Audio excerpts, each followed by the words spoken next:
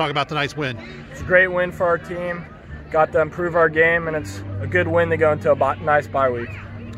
You guys, early in the season, 2 tough games, Clinton Massey, Baden. You guys have really recovered.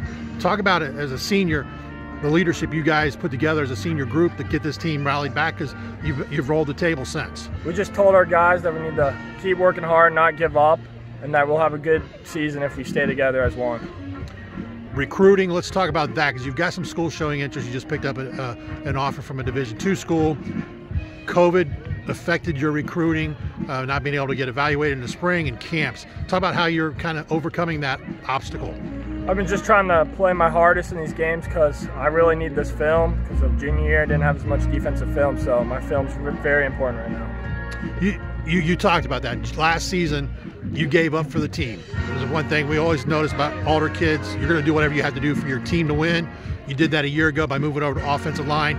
This year, it seems like you're just finding your groove right now in the last few weeks. Is like even the night, you had some big plays in this game. Talk about getting back to defensive line, being able to show what you can do. I just worked very hard this offseason in the weight room, got my speed up, and just showed my coaches that I could play D-line. You have a chance right now. Tell college coaches why they should recruit James Keighley. I'm a hard worker and I won't give up. Playoffs are coming up today. The seedings came out. You guys get a bye to start the playoffs. You get a week to recover. Would you rather be playing next week, or you like the idea of having a week off?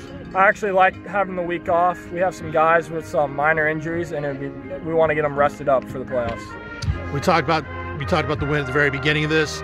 Chaminade Julienne, Alder, always a battle. Talk about what it means to win this game. It's just a big game for us. We actually get these Eagle wins every time we beat them, so those are a big thing we want for our varsity jackets.